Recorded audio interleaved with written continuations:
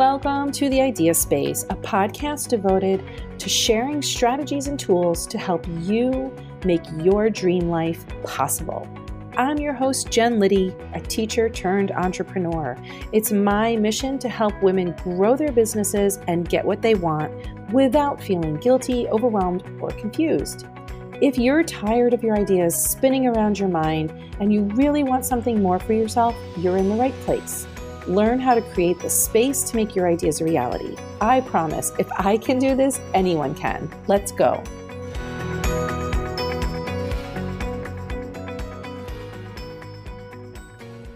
Hi, welcome to today's interview. Now, you know that I like to talk to entrepreneurs of all kinds, of all expertises, at all different levels of their business. And today I'm talking to Susan McCuistion. She's the president and owner of Day One, and she's also the creator of Compassionate Diversity. This is a company that she's an expert in diversity and inclusion, speaking and training, and she's been doing this for over 20 years. And the reason I wanted to really talk to Susan today, and she's going to talk about entrepreneurship, diversity, inclusion, all of the things she's an expert in, is because social justice, racial equity is something that every entrepreneur is dealing with, whether they know it or not.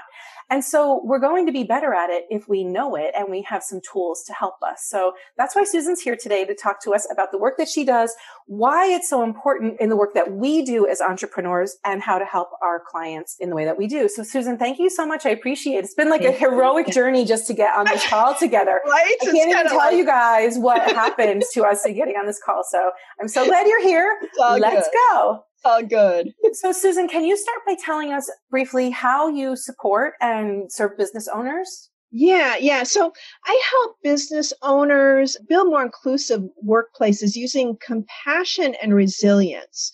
When we're able to recognize not only how we're more connected, but also the differences that make us unique, then we can build more successful businesses because we are able to build more successful results for our clients, more successful products that our customers want to buy.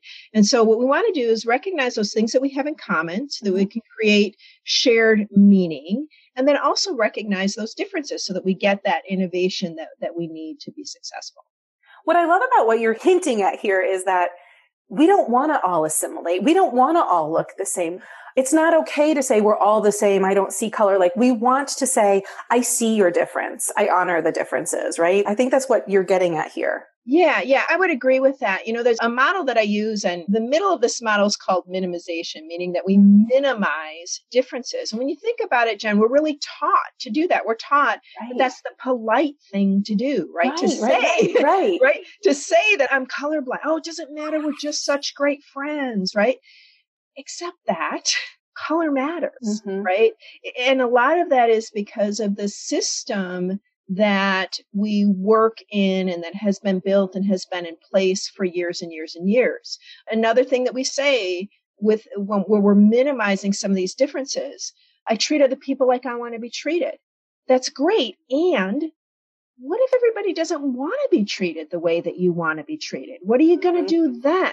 Right? One of the big examples I use there, respect, right? We all want to be respected. But how we show respect can be very, very different from culture to culture. My husband, born and raised in Montgomery, Alabama, right? Part of the behavior of respect for him, yes, sir, yes, ma'am. Oh, right. Probably won't surprise, right? Doesn't surprise anybody listening. I can be upstairs. I hear him downstairs. Yes, sir. Yes, sir. Yes, sir. Oh, he's on the phone with dad, right? And that's all that there is to it. Now, we live in the Chicago area. For a while, he reported to a woman who was born and raised here in the Midwest, went to school at University of Wisconsin, grew up in Chicago. She'd ask him to do something, and he would say, yes, ma'am. Any guess what she would say, Jen? Don't ma'am me. That's right. Quit calling me ma'am, right?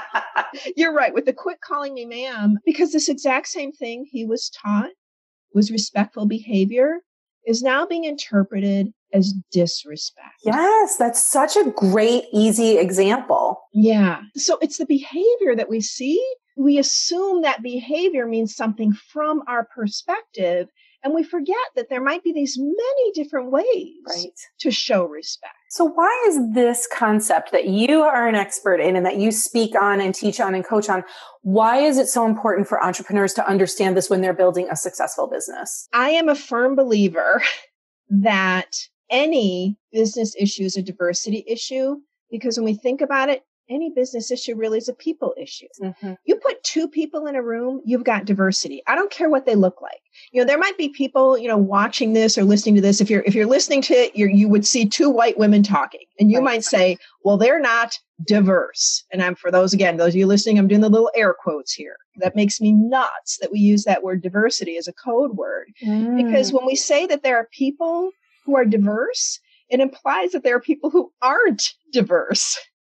And we get ourselves in a lot of trouble that way, because you put any two people in a room, you've got diversity. While we may both, people look at us and say, hey, there's two white women there, our backgrounds are going to be different. One thing people wouldn't know about me is that I am a registered member of the Oneida Nation. My mom was Native American. I don't know if you've got that in your background, if you're a registered member of a tribe. I'm like vanilla. Right? So boring. So it might be that. It might be our educational background. It might be the generation that we're brought up in.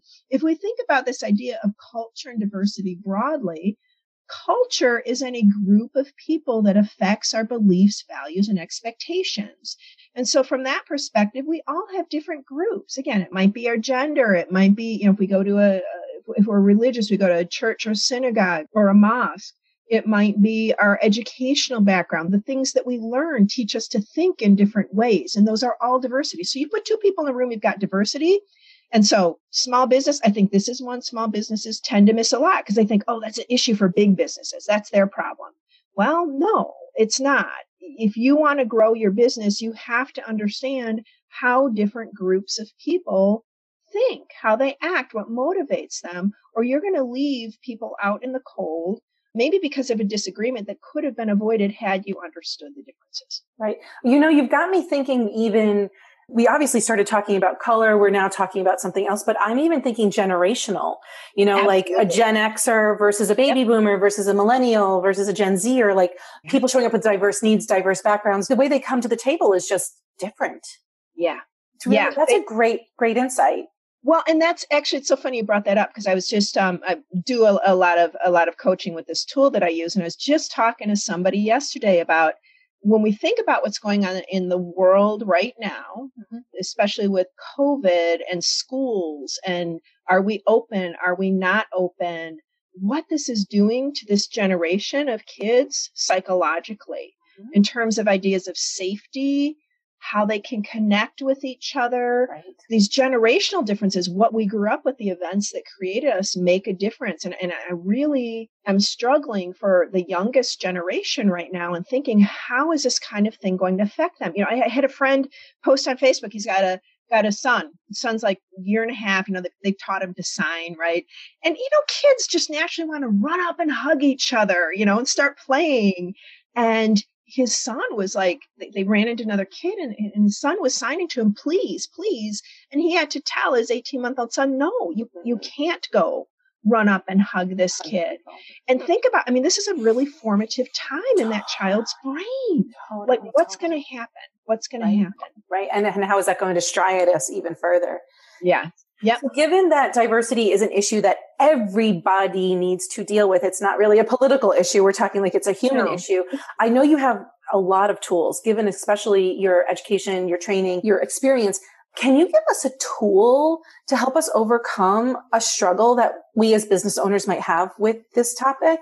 One of the things I like to do is tap into our emotions. Okay. Use that emotional intelligence.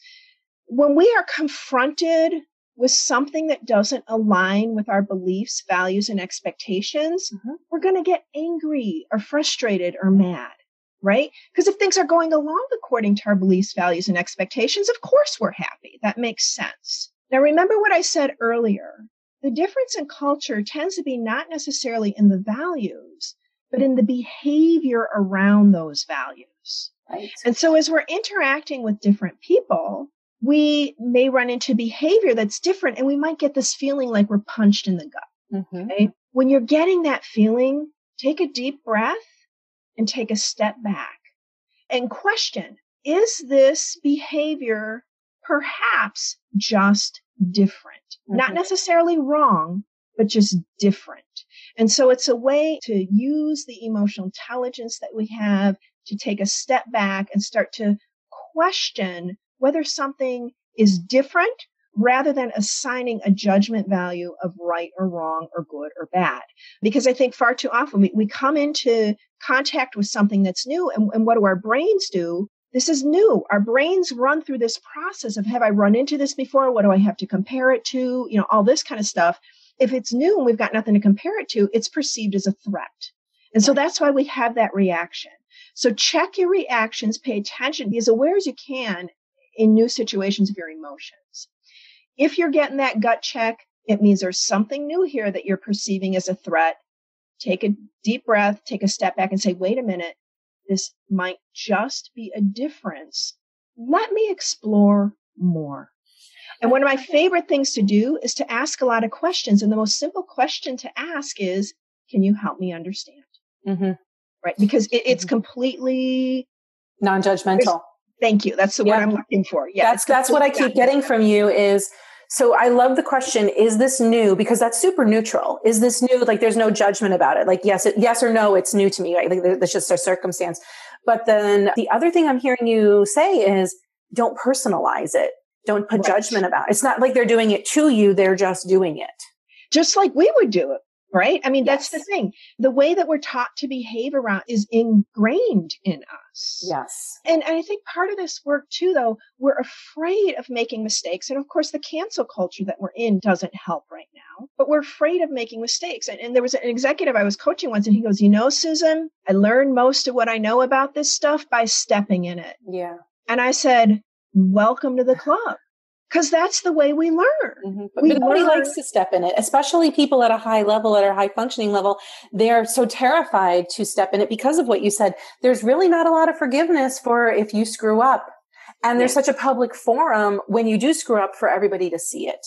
Yeah. Yeah. And that's where, that's a big societal issue.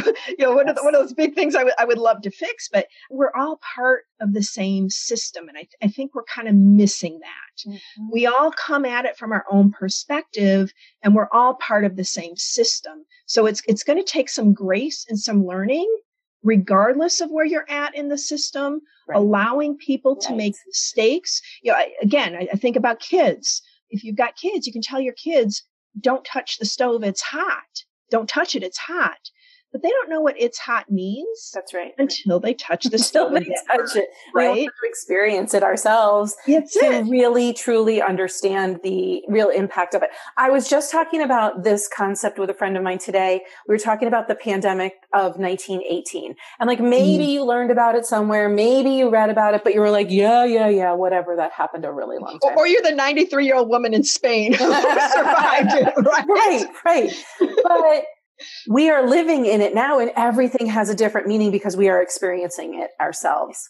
So given all of the work that you do and all that you see with the people that you work with, what do you think is a big myth or misconception about this work? Ooh, there's many. I actually read a little ebook on the top 5 myths on diversity. Yeah. That's one of those things. I think that there's a lot that's there. And in all of my time doing this work, I've kind of discovered that we've not gotten much better in understanding those myths either. So, one of those myths is I'm not diverse. With folks from the majority population, that's a very common myth. And again, it's a result of us using the word diverse as a code word, right? We say we want more diverse people, or we're dealing with diverse people, and all of a sudden it means there are people who are or aren't. The reality is we are all diverse. So that's one of those myths that we've already talked about. Another one is this idea that we can escape diversity. We can't. It just is. It's just a difference. And so how are we going to be effective in our businesses? We have to learn how to deal with it and how to have these conversations. And I think far too often, especially for majority folks, we don't start having these conversations soon enough, again, because of the water issue, right? We're the fish in the water. Right. So, we don't even know it's a problem is what you're saying. No, right. No. And I will be honest, Diversity and inclusion folks, we probably don't help too. I think we're changing up our wording just about every year. We've gone from I still just say diversity and inclusion, but you will hear diversity and inclusion. You'll hear diversity and equity and inclusion. You will hear now belonging is being thrown on. I think, even we struggle to some extent in finding the right way, I would say as a profession, in finding the right way to talk about it. And I think often when we just say diversity, it's maybe another small business issue, people think about affirmative action. Right. Well, it's bigger. There is this affirmative action piece of it, which is still very misinterpreted. We can go back to the myths question if you want on that, but that's another whole talk. But that's still very misinterpreted. But there's this other piece really in how do we understand differences so that we can communicate and work together better. Beautiful. Yes. So how do we understand differences so that we can communicate and work together? That is the key, right? Like it's not about, it's really just about communication so that we can run our businesses better, that we can give the world what we need to give the world with our business. Is that, can you share an example or a story, about somebody that you impacted with the work that you do?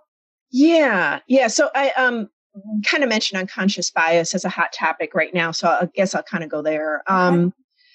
First, we need to understand that we're all biased. That's another one of those words that we throw around as an insult. It doesn't help the situation. We're all biased. Get over it. The sooner we can do that and start to recognize that, the better we can be. So the thing is, there's a lot of studies that are confirming bias in many different situations. And lots of times organizations look at bias in terms of like the employee pipeline, the interview process. And so one of the things that companies are trying to do is, how do I mitigate bias in this interview process to make sure that I really do have the best person for the job? And so this company that I was working with try to do that by implementing phone interviews, because we know that when we see people, right? When we see people, our brains react. They implemented phone interviews and they actually took the names off the top of the interviews. That's another popular thing to do. That's super smart. Yeah.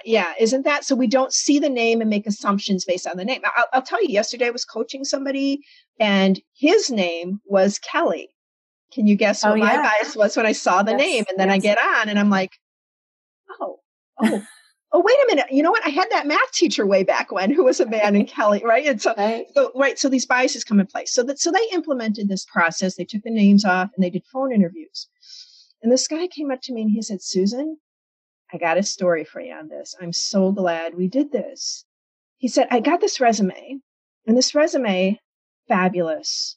I was so excited to interview this person, and he looked like the best possible candidate ever.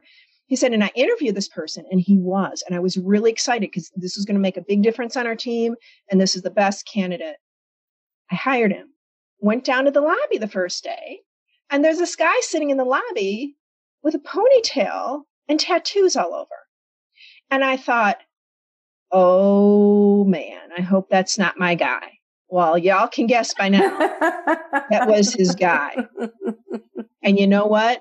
That guy turned out to be everything this hiring manager needed. Yeah. And he said, and I know, had I seen him in the interview, so good, I would have had that reaction, and I probably would not have hired him. That's an amazing story. I used to be, I don't know if I ever told you this, I used to be a high school English teacher and then a college professor. No. And so I graded a lot of really shitty essays in my life.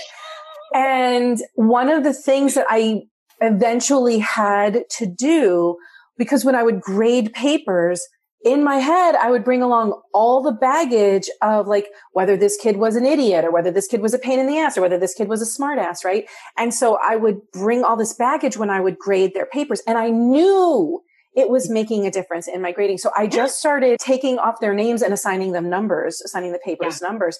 And it made a big difference because I could just grade the paper in front of me, not all the behavior behind it, not all the other papers that this kid had written, just the paper in front of me. And it actually, for me, was a relief because I didn't have to like, am I judging this kid? Am I bringing all the baggage with this kid? Like, I could just grade the paper. The end. I love it. I love it. That's a great example. And I love it. I think if we could do more of that and start to admit, yeah, I have bias. There's nothing wrong with it. It's how our brains operate. What can I do differently? So I don't have to worry. I love when you say it took this burden off of me. Yeah. Yes. Because it is a burden. It is. And how much energy are you spending worrying about that instead of really helping a kid? Right. And now you can put all that energy in there. It's the same thing for the business owners that you work with. How much energy are you spending thinking and overthinking and chewing on this stuff and monkey minding it, swinging from tree to tree in your mind rather than running your business, rather than helping your business grow? So I want to talk a little bit about how you grew your business. And I'd love to hear any advice that you have for entrepreneurs like you who want to grow a business. Yeah. I think really what's most important as you're growing your business is come from a place where you assume difference rather than commonality. One of the things that we know about small businesses, diversity deficit, actually. If you're actually growing your business, banks, in terms of loans, are starting to look at diversity as loan information, because they know that when we've got diversity, we've got innovation and we can grow our businesses better. And so it actually becomes a deficit for you if you don't have diversity. And we know that diversity deficits can start to build in as small as 10 people, right? And that's still a small business. So being very conscientious about from the very beginning, it's comfortable being with people who are just like you because those are easy conversations. But where you're going to get the benefit for your business is finding the people who challenge you and learning how to navigate those conversations, finding the people who have the different perspectives. Love that. And so rather than assuming commonality and looking for commonality, look for difference and build that skill in navigating that, because it's only going to help you with your customers, with your clients, whatever kind of business you're in. You're always going to run into conflict, and that conflict usually is because we're coming from a different perspective. And that's what diversity is all about. So if you start doing that from the beginning, that's going to help you all the way through. That's absolutely great advice. Is there anything else that you want to share with us? Something more we need to know that we didn't get to cover in my questions? I don't know that there's, my big thing really is just really use your emotional intelligence to guide you on this.